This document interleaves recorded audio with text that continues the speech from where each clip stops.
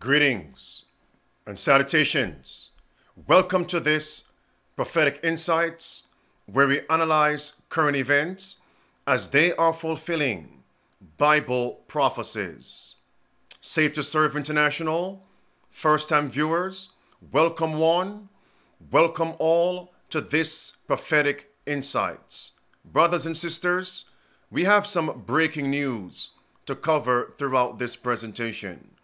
I'm actually going to divide this into two segments.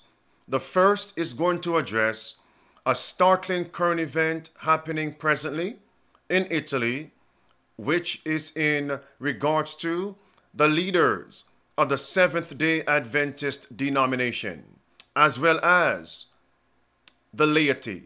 In the second segment, I'm going to address a very pointed current event transpiring in Babylon. But before we launch into the second segment, let's address the first matter at hand. Brothers and sisters, we have seen recently that it has gone viral, a particular statement that was made by President Ted Wilson of the SDA denomination. And many media outlets within this movement carried the account. And one, Present Truth Platform, Advent Messenger, Evangelist Andy Roman had this headline: Ted Wilson calls the papacy the beast of Revelation, and that Sunday the mark of the beast. And brothers and sisters, that is correct. That is correct. The headline, that is correct. However, is it just enough to identify who the beast of Revelation is? And there are many beasts, but the beast of Revelation 13 and chapter 14, is it just enough to identify who the image of the beast is? Is it enough to just identify what the mark of the beast is? Or are we also to flee from that beast, not to unite with that beast, not to receive ecumenical alliance with that beast? That's what Revelation chapter 18 and verse 4 clearly states. And verse 2 mentions the fall of Babylon and who are connected with Babylon. And verse 4 says, "Come out of her, my people, that you be not partakers of her sins, and that you receive not of her plagues." And we know Babylon in the primary sense is the papacy. Revelation 17 verse 1 through verse 6 confirms. And friends, a great question is, what alliance are professed SDA leaders forming with the papacy? An ecumenical alliance, brothers and sisters. There it is on the screen. Ganoune Diop, Director of Public, PARL. There he is, my friends, joining with the papacy. And this is happening still after President Wilson, after flip-flopping, being disingenuous, stated that the beast is the papacy and the mark is Sunday worship by law. And friends, I've covered that in the past. Look at what this says. It's a backsliding church that lessens the distance between itself and the papacy. We were taught to abhor papacy, not to join an ecumenical alliance. If God were here today, would God approve of such movements, of such acts? If the pioneers of the SDA movement, Ellen White, were alive, James White, would they approve of such apostasy and abomination? No, they would not, brothers and sisters. There it is. Here is God's professed leader joining with popery, forming that ecumenical alliance. Satan's right-hand man. That's it, brothers and sisters. This is apostasy. And yet many have been applauding. I want to say this. Many have been applauding President Wilson, that he has come 180 or full circle to identify and publicly state the beast is of Revelation and what the mark of the beast is. They're giving him a round of applause. Yet he still has this individual, Ganoune Diop, forming an ecumenical alliance with popery and other world apostate religions. And Ganoune Diop represents the Seventh-day Adventist denomination. Yet we have failed to put in place the statement of volume 5 and page 14 that such men should be terminated. Apostasy at its highest level. Many more could be said right here. Many things I have said in the past, but I want to share with you something here. Because this is hypocrisy. Look at the beast. Identify him. This is the mark of the beast, and yet you are still in ecumenical alliance with that same power. That is an abomination in the sight of Jesus Christ. Get that straight, my friends, and I make no apologies for that. All right? Breaking news. My friends, right now, there is a movement going on in Italy. I'll put it on the screen. There it is. Time to heal. G20 Italy 2021. What a connection with Popery and Italy. Vatican and Italy. What a connection. The G20. Look at the left of your screen. It is entitled Time to Heal. Peace among cultures. Understanding between religions. Time to heal. Brothers and sisters, how could a professed SDA leader who professes to understand Revelation 13, verse 3, verse 4, verse 10, verse 12, 15 through 17, that all mentions the healing of popery, beginning in the United States of America, Protestant America, healing that wound of popery. How could you be a part of such alliance? Have been a part of such alliances? Ecumenism of blood, ecumenism of prayer, ecumenism of worship. I've showed you those slides and reports with Ganoune Diop and the Pope. Ecumenism of blood. That's appalling. It's apostasy.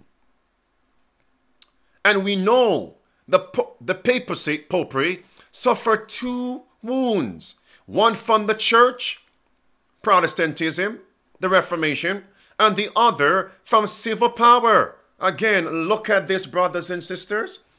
Time to heal. Now, I'm going to make you understand what this summit discussed. And again, I want everyone to take a look at the screen. There it is, my friends. Some of the topics discussed at the summit. Number 1, religious affairs and peaceful coexistence. Is Christian ecumenism a model? You think about that. Can there be any peace, brothers and sisters, with popery? No. No. All right, next. The role of religious leaders in responding to crises in the Arab region. That's simply a veneer to hide under and to continue ecumenism, ecumenical alliance. Then it says, post-pestilence 19, ethical and practical challenges of the here and now reconstruction. I wonder what has been broken that you need to reconstruct. Next, protecting the planet, sharing a green theology. Is this what the SDAs have sent their representative, their envoy, their ambassador to promote with Roman Catholics and other religions? And what does the Pope say must be enacted to combat climate change, to care for the planet? Is it not Sunday worship by law? So what atrocity, what a travesty to be stating the mark of the beast is Sunday worship by law, yet you still allow your envoy, your ambassador of the SDA denomination, to form an alliance with popery and other religions promoting caring for the planet? Next, religious leadership towards reconciliation, and Ganoune Diop spoke on this theme. Religious leadership towards reconciliation. Then it says, other side events at the bottom, confessional. Next, Mass for Pentecost Sunday. That's it, brothers and sisters. Pentecost Sunday. Now, I want to share with you the actual PDF. And by God's grace, I'm going to invite the person who sent this to me this morning. And for that reason, I was a few minutes late to start this Midday Power Surge special edition of Prophetic Insights. Take a look at this, brothers and sisters. Now, here is the actual PDF. Time to heal. Peace and understanding between religions. Look at the date. G20 InterFaith Forum 2021. It's happening right now, September 11th. What a date. Through September 14th in Italy. That's it, brothers and sisters. I'm just going to scroll down on this. There it is. G20 Interfaith Forum. So are you telling me, are you aware that there is a G20 with the civil power, the states, the nations, G20 of nations? So here you have a G20 on the religious side. And by the way, popery, the papacy, has her eyes and ears on the ground in those summits, in those meetings of G20 of nations. And here we have popery on the other side, uniting church and state, brothers and sisters. All right, notice. I won't be able, now this PDF has a lot of blank spaces. Now, of course, I won't cover all of this. I'm simply going to just scroll down. And by the way, I want to say this. I'm going to actually go to the search engine, all right? And I'm going to type in Diop in the search bar. Okay, watch carefully. I'm going to type in the word Diop, the name Diop. Is he here? Yes. There it is, brothers and sisters. There it is. Notice, speakers, Ganoune Diop. All right. There it is. Let me zoom in a little bit. On September 13th. When is September 13th? That's today, brothers and sisters. There it is. What is the title? Religious Leadership Towards Reconciliation. And of course, he's going to hide under the head title, Racism. Not everything that's good is profitable. And there it is, brothers, and I hope you comprehended that. Speakers on top, Ganoune Diop. Now notice his connection. Secretary General of the International Religious Liberty Association. Do you see the name SDA there? It's not there, brothers and sisters. Yet, look at the other speakers. Notice how their religious affiliation is in their title. President of the Union of the Italian Islamic Communities. That's Yassin Lafram. Next, Mohammed. You see the religion? Muslim Council of Britain. Next, Michael. EU Agency for Fundamental Rights. I'm making a point. Jim Winkler of the National Council of Churches. Where is Ganoune Diop's full title? Just Secretary General of the International Religious Liberty Association? Of what nation, I'm going to ask, if I were from the world? Of what religion, I would ask, if I were not a SDA? Does it make sense, friends? What is he hiding? Or has he been terminated and we don't know as yet? Or is he really Secretary General of the International Religious Liberty Association, not only of the SDA denomination, but other denominations? Is he the head of an umbrella organization? These are questions that we need to ask. Now, that was page 46. Let's go to page 66. All right, there you have it, my friends. There he is again. Right here, right column, 1, 2, 3, 4, fourth name down. Right here, Ganoune Diop. There it is, my friends. International, there he is. And notice below him, you see actually the connection of Naomi. Italian Jewish communities. The point is still made. Why is it his is so ambiguous? Why is the question? Is he so ambiguous? Brothers, this is apostasy. I wonder what is going to be the response. By the way, let me see if I can find. Let me scroll down and you take a look at this, brothers and sisters. Even Mormons are part of this. All right, friends? And of course, now this is in the sea. All right, notice. Look at the Catholics who are also a part of this. Let's go here. Let's type in Catholic. All right.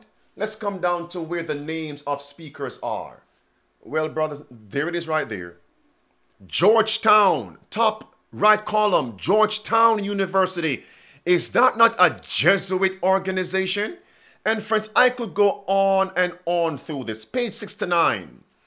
Look at that, brothers. Holy See. That's what we're talking about. Uniting with Popery. Page 70.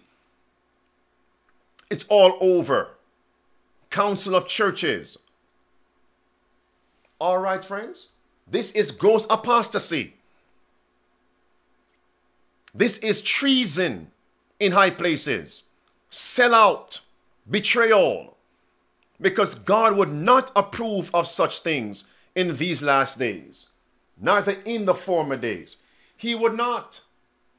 He would not approve of such things. Brothers and sisters. There it is. Roman Catholic. Georgetown University. Brothers and sisters. This is a crisis among us. I wonder, where is the outcry of those who claim to be present truth preachers among the SDA movement? Where is the outcry? They're silent. And that's why we are told, brothers and sisters, if there was one sin above another, of which God's people were guilty, is doing nothing in the case of an emergency. Neutrality, indifference in a religious crisis is regarded by God as a grievous crime and equal to the worst type of hostility against God. That's it, brothers and sisters. Volume 3, page 280, page 281. This is a crisis. And what are we told in GC 45? Let there be difference and even spiritual war. No union with Popery. But remember, these things were prophesied to take place. Just as Judas was a traitor, Judas a betrayer, at the first advent, these men like Ganoune Diop, if he does not repent, and others are the modern day betrayers, like Judas Iscariot. These things were prophesied. Go back and read Great Controversy, page 608. These men are going to be the most bitterest foes, enemies of God's people in the time of the Son of the Lord time period, when we are brought before church and state powers. So don't be surprised. These things were prophesied, brothers and sisters. Now, I'm going to pause this. Remember, I just got this breaking news.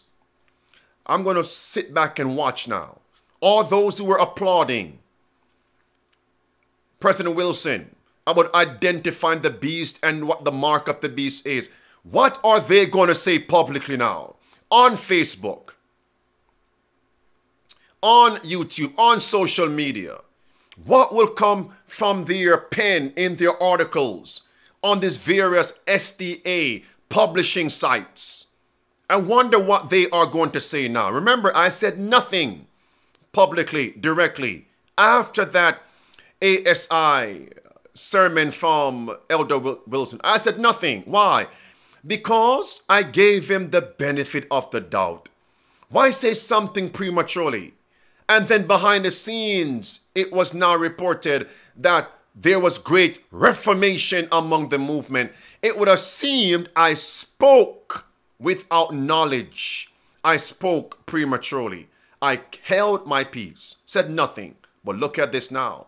I was thinking maybe now we would hear that Ganoune Diop and others have been terminated, or they made public statements of confession of faults and wrongs and made the necessary changes. Reformation. But look at this. September 13th, 2021. By the way, it began September 11th. And what do people dial in a time of emergency? 911. This is the true 911 among us as Seventh-day Adventists. This is the true emergency, brothers and sisters. In a time of emergency, what are God's people to do? We can't dial 911 to call Christ and to awaken the people. What does Joel chapter 2 verse 1 say, those of you alive? In a time of war and emergency, what does Joel chapter 2 verse 1 say? What does Numbers chapter 10 verse 7 through verse 9 say? I covered that this past Sabbath. It says, blow the trumpet with an alarm. That's the true 911 among us. That's the true call, trumpet and alarm. That's it, brothers and sisters. I wonder, where is the outcry? Or has Protestantism truly become dead within SDA movement? Where is the protest? We can write articles. We can post statements on Facebook and other websites. We can present a Rivera soliloquies. Look at the Pope. Look at Popery. And we should. Look at church and state union. We should. Look at Popery opposing Protestantism. And we should. But that's not all, friends. Why?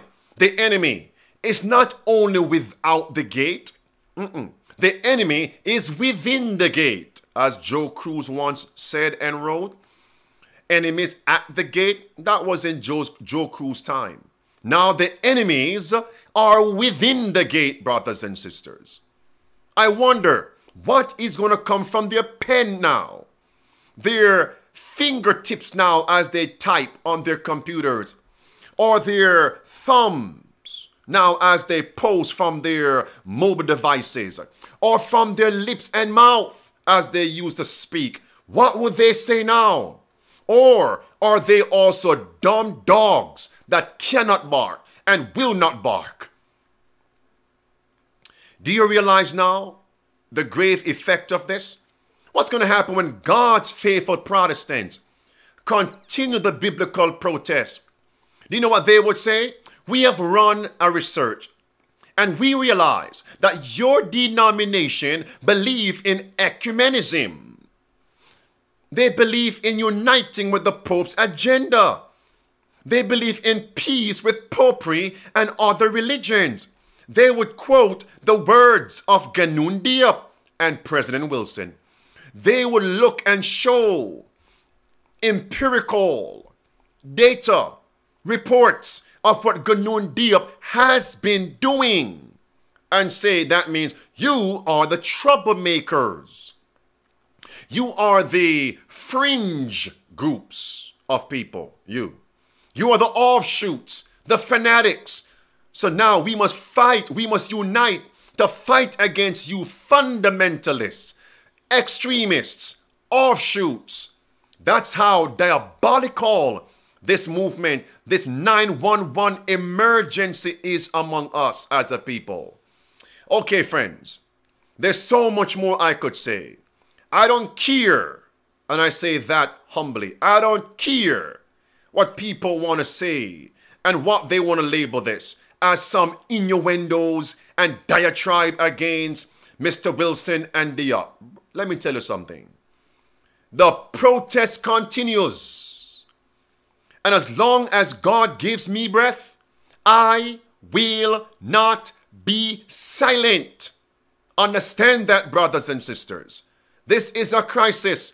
Cry aloud. Spare not. Lift up thy voice like a trumpet, and show my people their transgressions, and the house of Israel, the house of Seventh-day Adventists, their sins. Isaiah 58 and verse 1. Trumpet and alarm. All right, friends. Let me see my time. That by itself cannot save us, but it will cause us not to follow blind guides to damnation.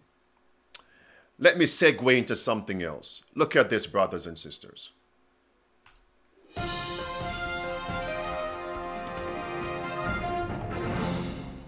All right. Look at this, friends. This is September 10, 2021. The headline says, members of Congress and their staff are exempt from President Biden's inoculation mandate. Friends, don't miss this. Here's my point as we close. This is simply a double standard. I want everyone to note that. This is a double standard. Now, if you might miss the connection with the first series of current events and application, and the latter series of current events with application, don't miss this. Double standards. So just as the president of the SDA is so quick to identify after flip-flopping and being quiet for so many years what the beast is, who the beast is, what the mark of the beast is, and yet still allowing the ambassador of the church to unite with the beast power. That is what I call, in some respects, a double standard. Now, second, members of Congress are exempt. Let's read this, my friends.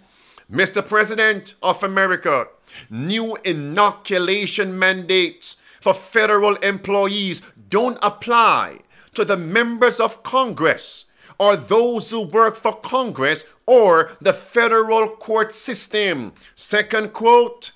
However, watch, my friends, it doesn't apply to the House of Representatives. The mandate does not apply to the members of the U.S. Senate. Also, it does not apply to the members of SCOTUS, the Supreme Court. Let me shorten it. The judicial branch of the federal government. It does not apply to them. Is that not a double standard?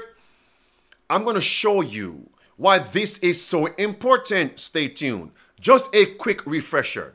It says right there, however, the mandate applies to employees of contractors that do business with whom?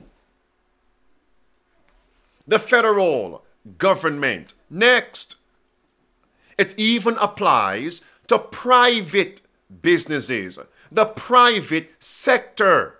That's it, my friends. Now watch. It goes on to say that this mandate, it serves, it causes the private sector to become the inoculation police force. Let that sink in. The headline says, average Americans expected to comply, but not the members of Congress. That's a double standard, brothers and sisters. Next, the article says this mandate is being used to bulldoze our constitutional rights. It's leading to a dystopian future in the United States of America. And now it goes on to say this mandate has triggered howls of protest, and rightly so, brothers and sisters. And this is Babylon's double standard. Look at this, brothers and sisters. Let's define that double standard. A rule or principle which is unfairly applied in different ways to different people or groups. Double standard, brothers and sisters. Notice, there it is. Now, I am not, brothers and sisters, a lawyer. And I do not pretend to be a lawyer. But look at what that says. Words underlined in red. It says what, friends? Notice, it says, the governing body, the state must treat an individual in the same manner as others in similar conditions and similar circumstances. I want to ask you a question, my friends. Have we come to a time that only individuals who work for the federal government and who are connected to the federal government can become infected and may infect others, but not the people in Congress, not the people who belong to the judiciary branch of government and their staff? Only one group, right? Double standards from Babylon, brothers and sisters. And notice, it says that this mandate from the president, again, president of the SDA movement, double standard. President of America, double standard. What a connection. What an implication. Look at this, friends. This mandate is called, from the president, a path out of the pandemic. I want to tell you something, friends. It is really a path to anarchy. Put that down. From path out of the pandemic to path out of anarchy. Why do I say that? Because many are now seeing the double standards. And it is not the first. It is now being made more apparent by the pestilence 19 pandemic. Look at this, brothers and sisters. A path to anarchy. It says, listen to this. It says, at the same time, what anarchy is seeking to sweep away all law.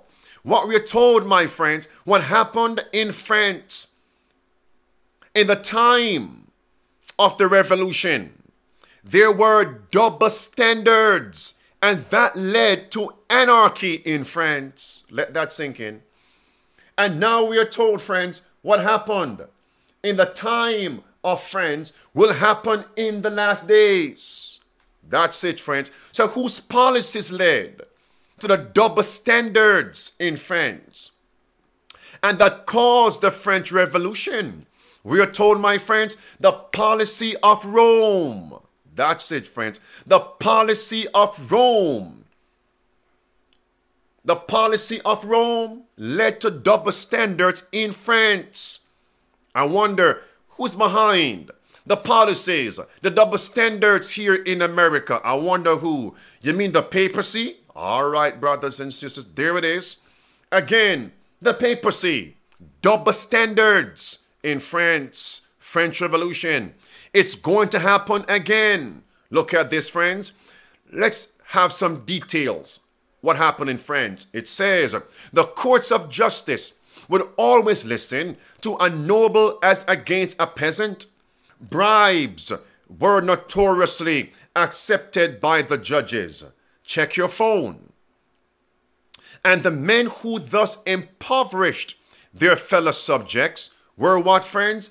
Were themselves exempt. Do you see it, my friends? What happened in France? Church leaders, the papal leaders, and the state leaders of France, who were allies of popery, they were exempt from the draconian standards that were applied to the common people, they were exempt. Brothers and sisters, if this is a nail in the coffin, type in the words, my friends, a nail in a sure place. Maybe you missed it, brothers and sisters. Again, the headline says what? Members of Congress exempt from Biden's inoculation mandate, but average Americans expected to comply. All right. And what happened in France? I tell you, not road, not a path out of the pandemic. It's a path to anarchy, brothers and sisters. There it is. Red word. And the men who were leading and impoverishing the nation, they themselves were exempt. That's it, friends. Blue words in the middle. They were entitled by law or custom to all the appointments of the state. That's it, friends. That's it. Last sentence. The court was given up to luxury and profligacy. There was little confidence existing between the people and the rulers. Brothers and sisters, we are nearing anarchy. And now watch. It says there's one sure way to get around President Biden's inoculation mandate. What is it? Said the article. Be part of either what two branches? Legislative and judicial branches of the federal government. That's the only way the secular minds are telling us. That's the only way we can get around the inoculation mandate. But for God's commandment-keeping people, what is the sure way to evade this draconian mandate? I covered this past Sabbath. Friends, here it is again. Ministry of Healing, page 183. Friends, please go back to this past Sabbath's message. September 11, 2021, I covered this. Pause the video, read these statements. If you want the solution, it's right here on the screen. Please, friends, do not overlook this. How to assist the unemployed. How to assist the homeless. How can they be protected? How can they be preserved? How? That's the question, brothers and sisters. Next quote. Please, my friends, read the statements. Country living. And I spoke about the 5 keys of survival in this time of draconian mandates. It's right there, brothers and sisters. Country living. Again, do you want to live as kings and queens? Brothers and sisters, there it is. To prepare your children, there it is. It's time to get ready, brothers and sisters. Please don't sleep on this. And now, I gave you the current events on both sides of the aisle. The church and the state. I gave you the practical work of preparation. The 5 keys of survival. My friends, conversion is one. Country living, the other. And there are 3 more in this past Sabbath's message.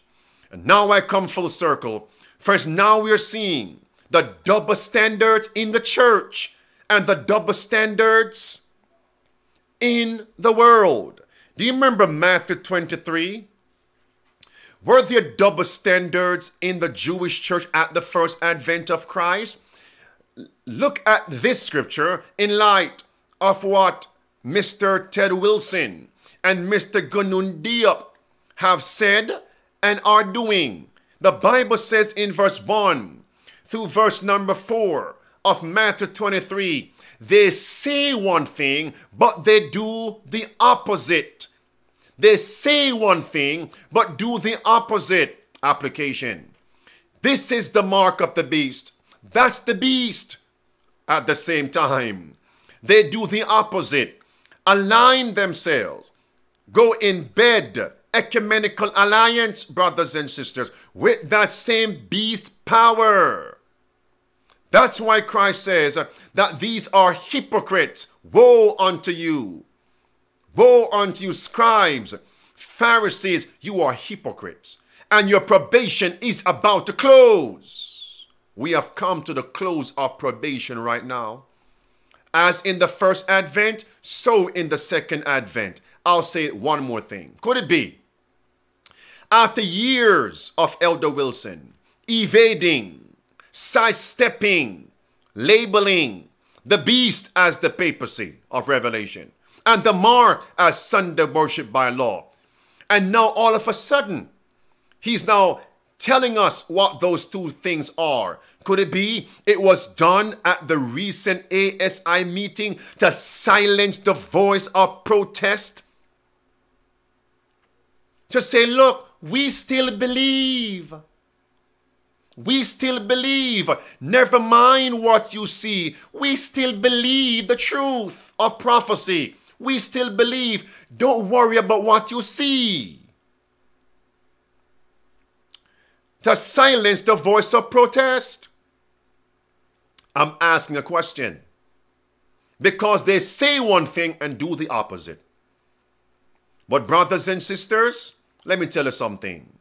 We should not rely on mere theory, but we need practical godliness. We need revival. We need reformation.